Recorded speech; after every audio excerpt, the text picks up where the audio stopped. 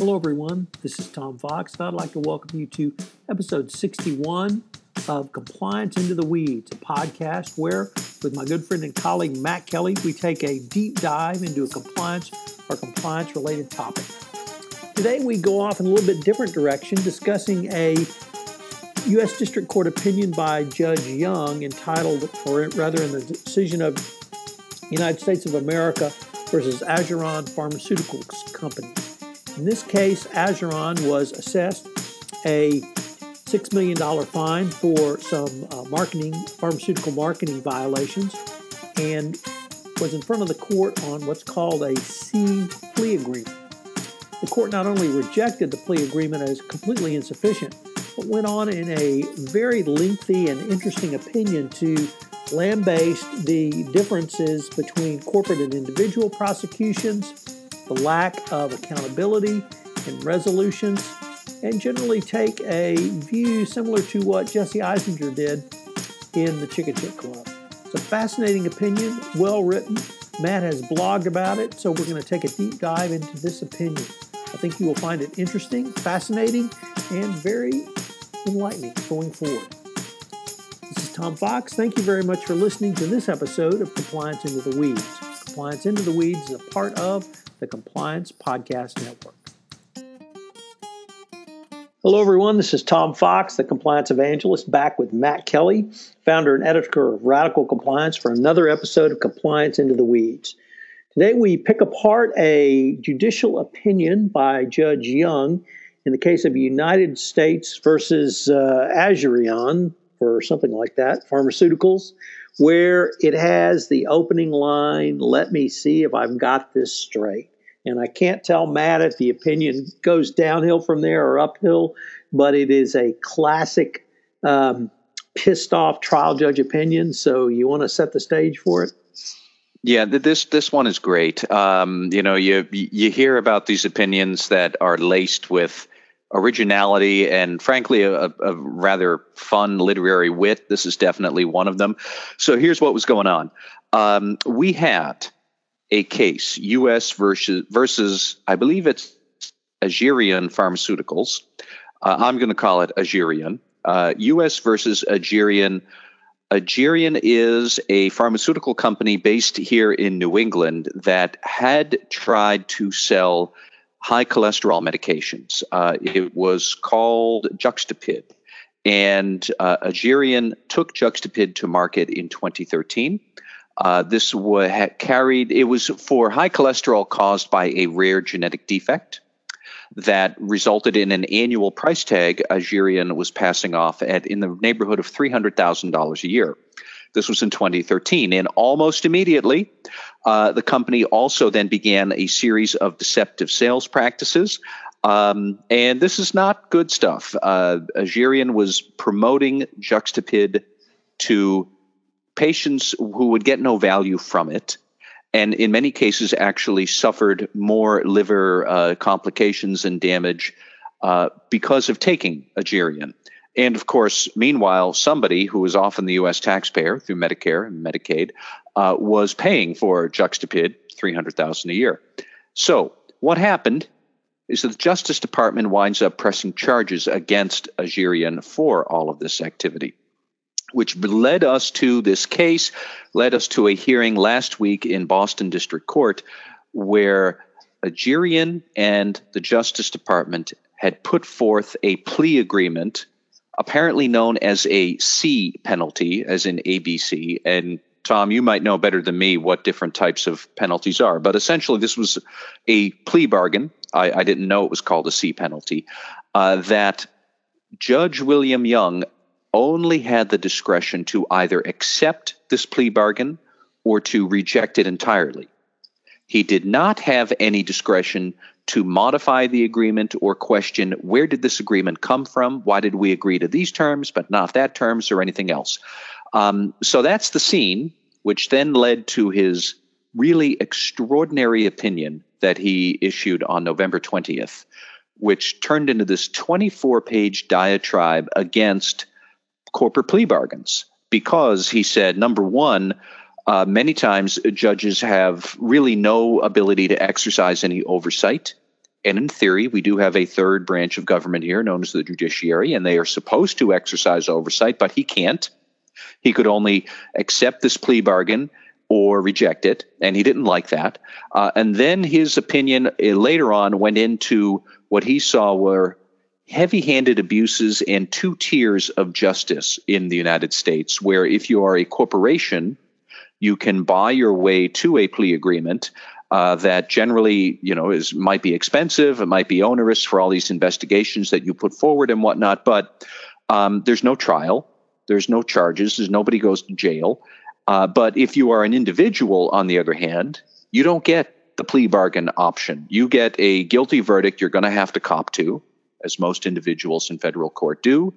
And then you're at the mercy of what the judge and the prosecutors decide to do with this guilty plea that you have.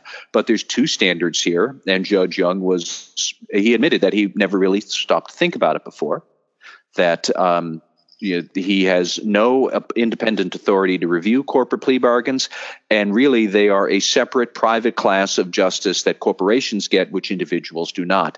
I'm not doing enough justice to the flowery language that Judge Young used. As you said, his opening lines were, "Let me make sure I got this straight." Then he was quoting Shakespeare, as in, I think he said, "Aegerion plea agreement, how do I dislike thee? Let me count the ways." Then he quoted a country singer known as, what is her name? Margot Price. I have to admit, I don't know who Margaret Price is, but he quoted her. He goes back and forth. He references President Trump, referring to the justice system in the United States as a laughingstock, which I think the president said that last week or the week before. Hard to keep track. But really an extraordinary outburst from a federal judge, just apparently fed up with his powerlessness in corporate plea bargains. And that's a long-winded scene setting, but that's where we are. So I do have to push back on a little bit of this, Matt, because some of the frustration that the judge felt or had, I thought really related to more than simply this C plea agreement. And I have to confess, I'm not a criminal law expert, so I don't quite understand that, except as with your explanation, it's really an up or down whether he accepts it. The agreement that was reached between their parties could have been sustained and explained if the parties had chosen to do so. So he pointed out that the sentencing guidelines had a range of fine between $18.5 million to $30.9 million. Yet there was a proposed fine of $6.2 million. We see this type of reduction in FCPA cases, but typically we have at least some explanation in the deferred prosecution agreement, non-prosecution agreement, or other agreement, which explains why there was a downward swing. And there may have been reasons that we're not aware of. Because of the nature of the C plea agreement, I guess that did not have to be presented to the court. So the simple fact that a company got what appears to be a good deal could be a multitude of reasons. It could be extensive cooperation, could be remediation, could be, I think, the old management got thrown out and new management was brought in. So it could be a variety of reasons. On that note alone, I didn't find that the judge's language completely persuasive. Nevertheless, it was extraordinary. First of all, it's always extraordinary when a federal judge writes with such language, but it was also extraordinary for his just lambasting of a two-tier justice system, which is not, once again, not something we see from a federal judge. And I don't want to completely tie it to Jesse Eisender's book, The Chicken Shit Club, but it's another face of the same problem that Eisender raised. And you, in your blog post entitled Corporate Plea Bargains Under Fire Again, really list at least some of the reasons that we have these types of agreements between prosecutors and corporations. There's not an unlimited amount of money for prosecution. There's not an unlimited amount of money for the the judges, the third part of this system. There's not an unlimited amount of money even for corporations to remediate everything. So there's going to be negotiation. There's going to be give and take. There's going to be some good and some not so good. That's all a part of the plea bargain system. But to have a judge really lay this out and lambaste the difference in individual and corporate prosecutions, that I thought was really extraordinary. You know, he did make mention of Jesse Eisinger's book, The Chicken Shit Club, in a relatively praiseworthy way, saying, you know, he's on to something, because Eisinger in his book, and Tom, you and I have talked about this before, you know, he says that basically the Justice Department has retreated from prosecutions, and Young clearly feels that the retreat leaves the judicial branch at a loss for any significant way to exercise its oversight. You are right that there may be some extenuating circumstances in this case because a lot of the details apparently are under seal, which tells me that somebody somewhere is still a target of an ongoing criminal investigation, somehow related to this. But, you know, for the compliance officers listening, Judge Young did say that it seems like Aegirion's new management have been giving extraordinary cooperation, have done all of the remediation we would like to see. And he said that it may even be, if he saw all these details, he would say, this sounds great, company's making a good effort, great compliance program, let's go with the deal. But he can't see that, and he's got no ability to say, I want to see some of it, or I want to see what the logic is. Prosecution in the company basically said, nope, you're out of luck. Take it or leave it. Now, for the record, Young decided to leave it. He did reject the plea bargain, which he is entitled to do. So apparently this is going to go to criminal trial unless, I guess, maybe they reach some other sort of proposed settlement in the future. I don't know. But, you know, I've got some mixed feelings about his talk about individuals having far less power to achieve a favorable result than corporations. He's not wrong, but, like, dude, go to a Bernie Sanders rally. What do you think that Bernie Sanders and his voters have been complaining about for the last 2 years? And many people, including Bernie Sanders, for many years before that. I do not think it would be news to anybody who gets paid by the hour, or frankly, anybody with dark skin or low education who winds up in the criminal justice system, that system ain't fair to somebody with no money. On the other hand, if you're accused of criminal misconduct and you have $1 billion laying around, I'm willing to bet the Deputy Attorney General will return my call and talk about how I might get a plea bargain. And maybe it's just a matter of a fee, which is what corporations do. My big thing, what I would love to know, I'd love to know what the Deputy Attorney General Rod Rosenstein thinks of this opinion. Because Rosenstein is running around these days giving many speeches talking about the importance of the rule of law. And in a practical basis, that's not really how this country is working these days, not at the top level with Donald Trump and Attorney General Jeff Sessions, but even in the mechanics of it. There's not a lot of rule of law. There's a lot of plea bargains. And then we never get to trial to figure out what the rule of law should be, because that's what the judges are supposed to do. But they don't get that. And I know that Rod Rosenstein allegedly is talking about reforming the Yates memo in practice. He's not going to do that because the Yates memo encourages cooperation, which is what he wants. And then the executive branch can pick up the ally, which would be the corporation that's charged. And the two of them together get to basically stonewall the judicial branch and say, this is what we want, and you don't have the authority to say otherwise. It's a pretty powerful tactic. It's been common for the last 10 years at least. Judge Young doesn't like it, but we also have a big record of judges, when they do try and do an end run around this, they get slapped down. So I appreciate Judge Young bringing this to the public realm, and I think compliance officers should read his opinion, if for no other reason than it's a really good, interesting opinion. But I don't know that he's going to really move the needle all that much. That's kind of where we are. So one thing that is a little bit different about this plea agreement, Matt, is it was a criminal matter. And the two cases that federal district judges were royally slapped by the Second Circuit in Judge Rakoff in the Citigroup case, and then Judge, I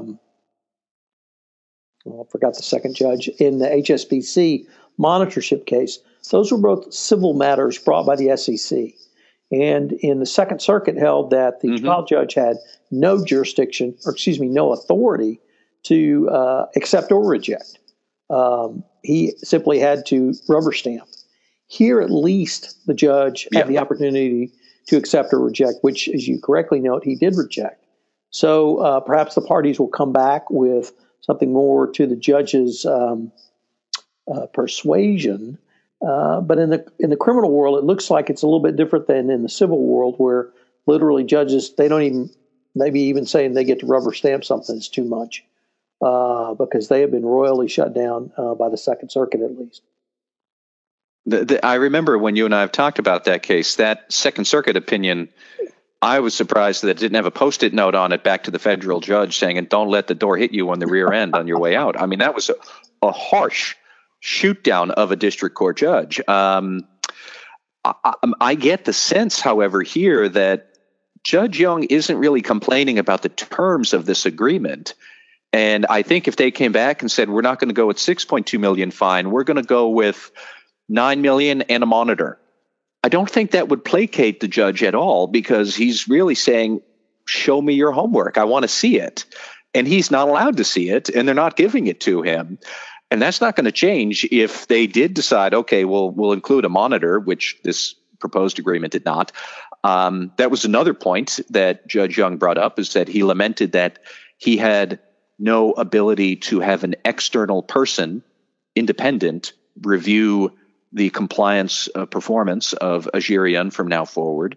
Really what he's saying is that he wanted a compliance monitor, and he doesn't get to choose that.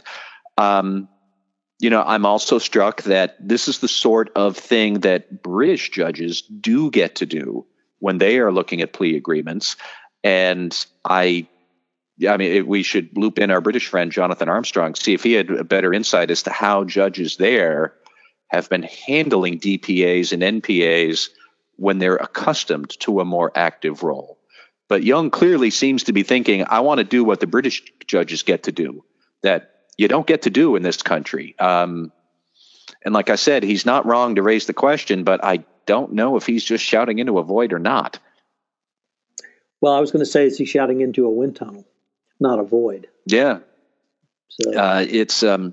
It is an interesting question, and he does go through and cite several other judges who have rejected C pleas on similar grounds, and he also does make mention of Judge Rakoff, who did get slapped down by the Second Circuit. But you're right, that was a civil matter, and there's a little bit more discretion here. But fundamentally, it brings up yet another point about how much really do we have rule of law in this country. Clearly, Donald Trump does not care much about what it is. It's not a point that I think Jeff Sessions is terribly interested in, because he just wants to spend all his time rounding up criminal gangs and illegal immigrants. Deputy A.G. Rosenstein seems to be talking kind of a good game about the rule of law. He throws out the buzzwords, but on a practical basis, is he really going to embolden the judicial branch the way that Young talks about, which would disempower his executive branch to be able to do what it wants? And for all the corporate compliance officers, again, listening, where Judge Young is talking about, it's a shame that we can't administer justice more effectively here. Let's call a spade a spade. Corporations are not people. They are not interested in justice. Corporations are legal constructs. They are interested in certainty, so their operations can grind on for another day. That's not the same as justice. I don't see where any corporations would really disagree with what Rod Rosenstein is proposing, or how the system works right now, that basically they can buy their way out of a criminal plea or a criminal charge. It's expensive. You don't like to do it, but you really want to make this a jump ball with a federal judge who might have very different ideas that you can't predict? No, you don't. There's a lot of moving parts here, and it's just a fascinating case to kind of call it all out for what it is. It certainly is that, Matt. So we've been talking about the opinion of Judge William Young in U.S. versus Aegerion Pharmaceuticals. Matt has blogged about it. We'll link to not only his blog post, but the judge's decision. I hope you'll take the opportunity to read it. It really is fascinating on many different levels, and I think this is one that we will be able to continue the discussion on, Matt. Thank you, Tom. Good to talk to you again. I hope you've enjoyed this episode of Compliance Into the Weeds. If you've listened to this podcast on iTunes, I will greatly appreciate it if you would rate our podcast. It would help in our rankings and also help get the word out about the only podcast which takes a deep dive into a compliance or compliance-related topic each week. Also, if you have any questions, you can email me at tfox@tfoxlaw.com. You can email Matt at mkelly@radicalcompliance.com. Thanks again for listening to this episode, and I hope you'll join us again next week where we're going to have a very special one-week podcast series on the new Rev Rec rules. It will be very instructive for you going forward. Compliance Into the Weeds is a part of the Compliance Podcast Network.